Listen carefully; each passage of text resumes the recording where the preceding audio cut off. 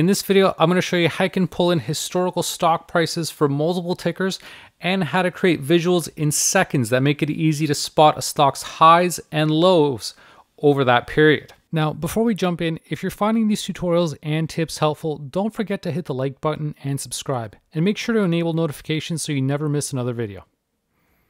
Excel has a built-in stock history function that you can use to pull in a stock's historical prices. So let's say I wanted to pull in Apple's stock price. I can set a start date of, let's say, today minus 365 days to go back a full year and up until today. I can specify the interval. So let's say in this example, I want to pull in monthly stock prices. So it's going to give me the end of month values. And I can specify whether I want to show a header or not. So I'll leave that as a default as showing one. And I can specify exactly which properties I want to include. So let's say I put in 0 for the date, 1 for the closing value. If I close this out, now I conveniently see Apple's stock prices as of these different months. And so we've got October 2023 all the way through October 2024. One thing to keep in mind, however, is that although these say October 1st, January 1st, February 1st, those are not the actual values relating to those specific days of the year. These are still end of month values. This is just a formatting issue in Excel. So if Excel pulls in a value for February 2024, it's going to default to February 1st, 2024. So that's not the actual trading day. It's still the end of month value. So one way to fix this is to adjust the formatting, which I will in a later step. So right now I've got the values going vertically, but I want to flip them to go horizontally so it's easier to plot that chart. So what I'm going to do is use Excel's transpose function, and I'm going to wrap this entire formula within that. And just like that, I flipped it now so it's going horizontally. I'll auto fit my values, and I'm going to select these dates to right click, format cells, and then under custom, I'm going to type in MMM. So I've got the month and then 3 Y values. So I got the year. So now I've got the values. I can clearly see the dates that this is referring to. Now I'm going to get rid of these headers. So I included the headers, but I'm going to change that to 0 to get rid of that, just so I've got more space here. And I'm going to move this formula over here and apply the formatting. So I've got my dates still set up the same way. I'm going to add insert another column here, because this is where I'm going to put my chart. And I'm going to put my ticker symbol here. So for Apple over here. So rather than hard coding these values, I'm going to reference Apple's stock this way. I'm going to lock that first column A. So now I've got the stock price based on the ticker that's in column A. So if I want to add more tickers, let's say Amazon, what I'm going to do is I'm going to copy this formula, except the one thing I'm going to do differently is I'm not going to pull in those the date.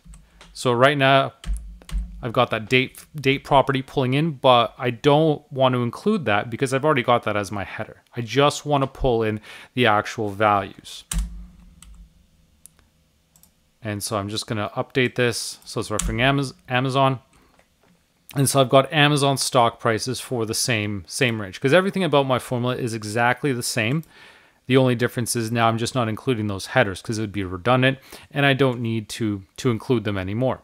So let's add some more stocks here. So Google, Meta, Microsoft, Nvidia, Tesla.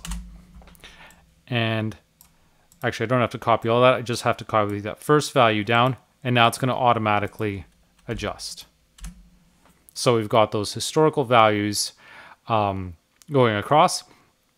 And so now the next thing I'm going to do is use Excel's Sparklines to show the changes in these values in a chart.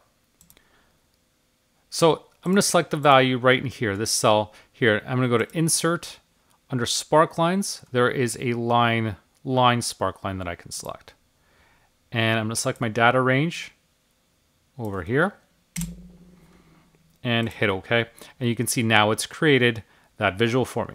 I can copy this down, and the logic is going to be updated. So it's always going to be pulling in from the values next to it. So we can see the trends. Now this is a little bit small, so what I can do is adjust the size of these rows to make it a lot easier to see this.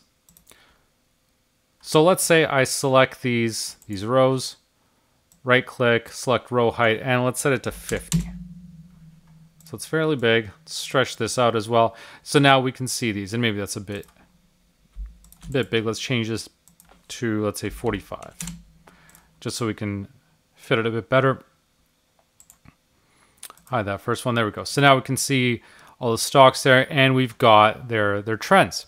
But we can still customize these sparklines, and you'll notice once I select one, it knows that I'm going to be applying the formatting to all of them. So if I go to the Sparkline tab that shows up, I can adjust the color and the marker color, and there's actually templates here that I can use, preset styles. I can also indicate the high point and the low point during these values. And if I click on this, you can see that they're highlighted. Now, they may be a little bit difficult to see, but we can still see where in that trend these stocks hit their highs and their lows. So I can adjust the sparkline color if I wanted to. I can adjust the weight. So let's say I want it to be a bit thicker so it stands out a little bit more. And let's say I want a gray color, right? So if I want to adjust that weighting so it's a bit smaller perhaps, 1 point, there we go. And I can also adjust the marker color. So let's say for the high point, I can make it the high point, set it to a green color.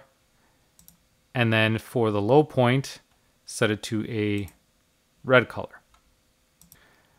And so by doing this, it makes it a lot easier now to see these trends. And obviously if I expand this, if I wanted to see a bit more, then I can adjust this to how I want it. But by doing it this way, it's easy to not only pull in the actual data values and stock values as of the end of each of these months, but I can also visually see the trend. So you don't have to go to Yahoo Finance, you don't have to go anywhere to do that. You can pull that information right through that stock history function, and by flipping it using the transpose function, you've got it going horizontally across, and you can also display that in a Sparkline that makes it easy to see. And there's a lot of customization just within the Sparkline that you can adjust if you wanted to see a different color, use a different style.